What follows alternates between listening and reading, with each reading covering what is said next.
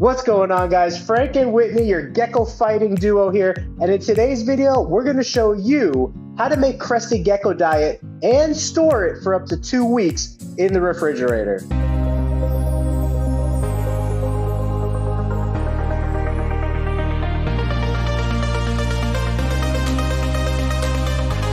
Selling in the billions each year, Rainbow Mealworms is your one-stop shop for all your insect needs. Their quality feeders and A+ customer service keep me coming back to support the health and growth of all of our animals. Visit them today at rainbowmealworms.net to place your order. All right, guys, so every time I make Crested gecko diet, I go over to this bathroom right here, so come along.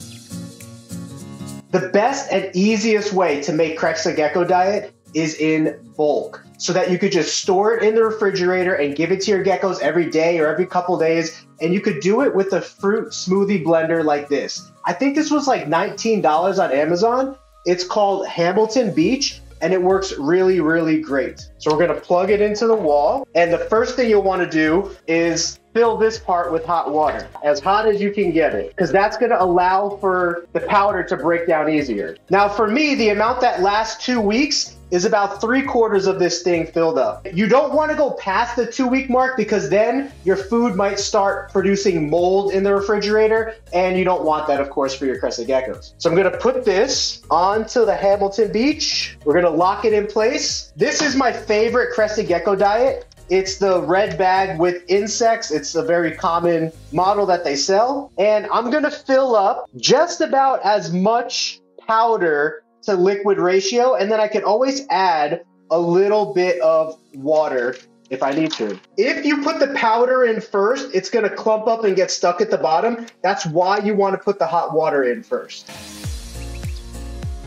I put about twice as much water as I do powder mix, and then I'm gonna put it through its first blend. Now the Hamilton Beach has this open hole right here. You'll definitely wanna make sure that's closed. And then just punch it just a couple times to get all of that powder down into it. And you can see it's almost already mixed just after a couple blends, but you'll wanna definitely hold it down and let it blend really, really nicely. Now I've noticed at this point, it's not gonna shoot up anymore. So I can actually just look at it and see if it's the consistency I want.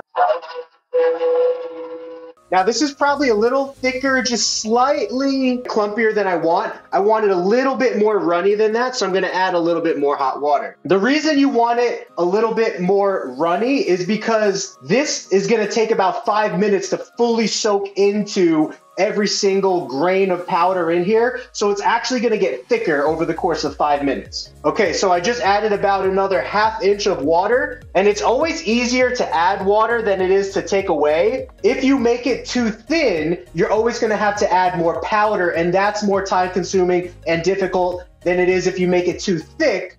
Adding water is very, very quick, all right? Now, since there is some fresh water over the top, I'm just gonna cover it again. Once that initial drain takes place, I could take off the lid. And now you can see this is looking more like the consistency I want. This goes without saying, but there are very sharp blades spinning in there, so don't put your fingers in there while it's running. But look how like drippy this material is. It's slightly more watery than a ketchup consistency, and that's exactly what we want. All right, guys, so these actually are ketchup bottles, and they can be bought on Amazon. I actually got mine from the dollar store. It was like 2 for $1. Just make sure they're clean and everything from the last time you used them, which this one is. And that's it. We're just gonna pour in the liquid now. As this liquid pours, it's just gonna create a little funnel, and as long as you don't pour it too fast, none of it's gonna spill over the side of the edge or anything like that. And I don't have time to waste to scoop the remainder out that doesn't easily come out. So as soon as I turn it upside down like this, whatever doesn't come out after like the first 10 to 20 seconds of it being like that, I just throw the rest away. Because to me, time is money, and I don't want to be taking the time to scoop all of that out and everything, so I'm fine. Look how much it made. Now, I actually was filming, and I wasn't as careful as I normally am, so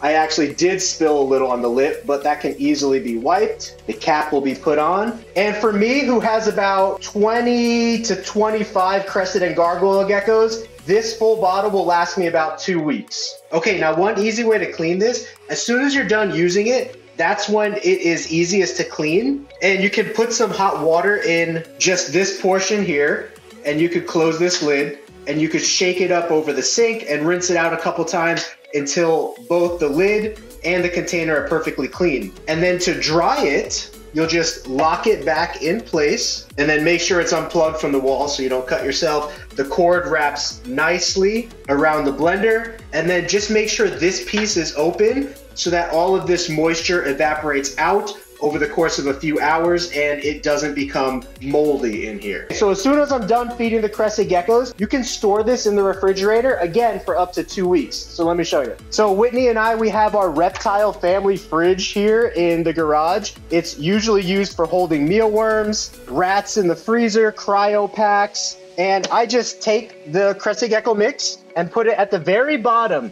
where Whitney holds her secret water.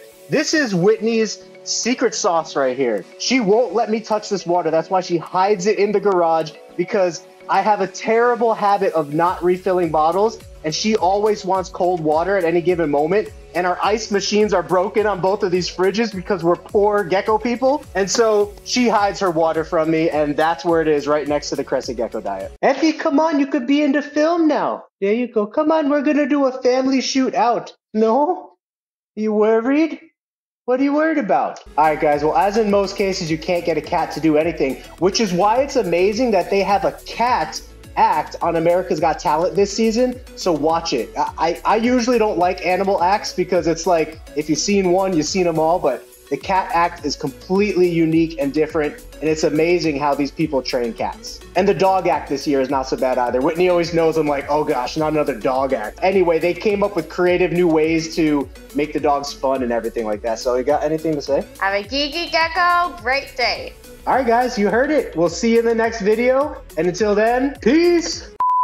What's going on, guys? Frank, Whitney. Where did she go? What's going on, guys? Frank and Whitney, your gecko fighting duo here. Gecko fighting? Gecko fighting couple. How are we a gecko fighting couple? You act like this.